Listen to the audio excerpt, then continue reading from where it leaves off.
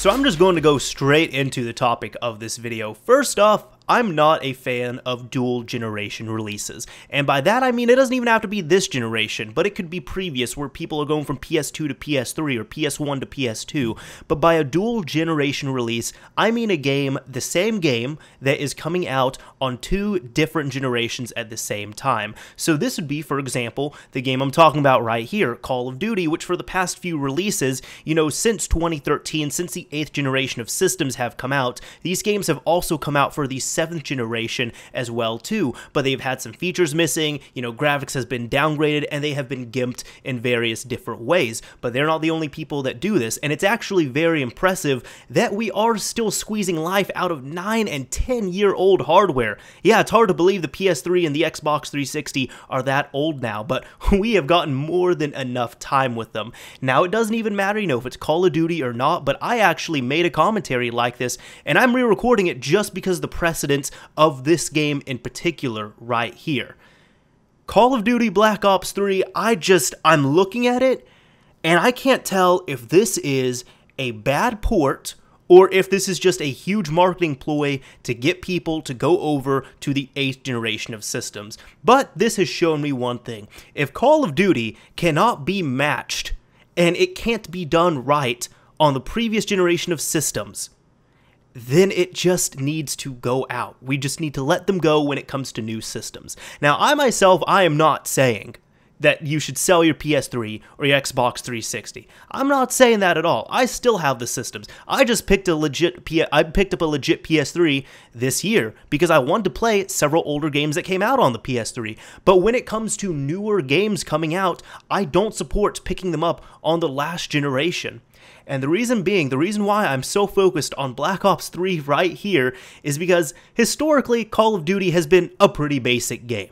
I mean, we can kind of agree with that. It's easily able to run on most hardware. I mean, for fuck's sake, they've had DS releases of it. It can run on different variants of hardware. I remember they even had, you know, some of them on the Wii as well too.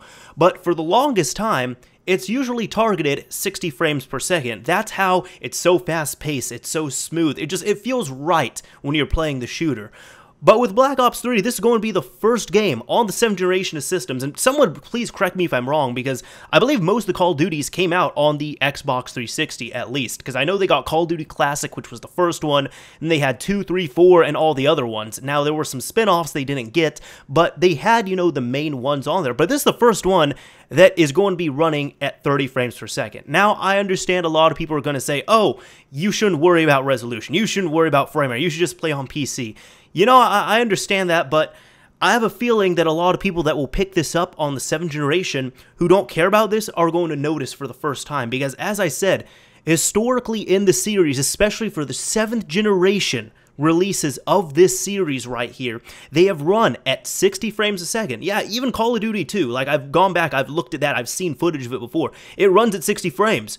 This one is going to run at 30. People are going to notice it's not going to be as fluid, as smooth. There's going to be something off with it, and a lot of people who might not be familiar with frame rate will not be able to tell, but they'll be able to know that there's something that's going on there. In addition to that, I've seen more and more features get taken out of this. At first, they said there's not going to be a co-op campaign. I said, okay, you know, that's cool, that's understandable. But now, they've also removed the single-player campaign completely. So now you're getting pretty much a multiplayer-only game. And some people even might say, well, you know, there's at least going to be, you know, maps fed in, everything like that. From what I understand, there's not going to be any DLC on the 7th generation versions of this game either. They are completely stripping it dry. Literally, all you are getting when you get this game on PS3 or Xbox 360 is the stock multiplayer maps on there. I'm sure you can play them in split screen, you can play them online, you can play them with bots, you can't play single player, you can't play co-op, you can't download DLC for it, nothing like that. The game you get on day one is going to be the same, except I guess there's going to be, you know, tweaks and all that, but I'm expecting the next announcement to almost be they're not going to be updating it, because that's happened with some games actually. Grand Theft Auto Online, for example, Rockstar has said that they, after a certain patch, they are not going to be patching Grand Theft Auto 5 or Grand Theft Auto Online on the Xbox 360 or PS3 anymore. They're going to focus their efforts on the 8th generation versions of this game, as well as the PC version of it as well too. pretty much, if I can explain it to people that still might not understand, the precedence of it here, I will say this: they are going to sell it for $10 less. I'm looking on Amazon right now. 7th generation versions are $50 instead of $60. But this is essentially, let's say you go to a sandwich shop, right? And you order a sandwich, and it's everything you normally want, right? And then they say, okay, well, listen, we're going to give you day-old bread. And you're like, oh, well, okay, fine. I'll take the day-old bread. And they say, okay, sorry, we really apologize for this, but we're actually only going to give you 1 piece of bread for your sandwich instead of 2 pieces. So you're kind of going to have to eat it awkwardly, and you might have to fold it in half. And it's like, well, this isn't how you normally eat a sandwich, but okay. And then it gets to the point where they say, you know what? We're really sorry, but we're going to have to give you stale bread for that 1 piece.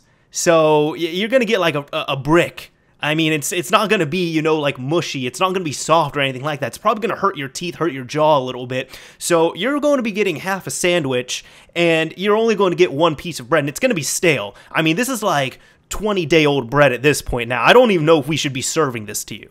And then you ask, okay, well, how much is it going to be? They're like, well, listen. For your troubles, there's normally a $10 sandwich, but we'll sell it to you for $8.75. Does that sound fair? Now, would you pay for that? Because personally, I wouldn't. I enjoy my food as well, too, but I would walk out of the restaurant at that point.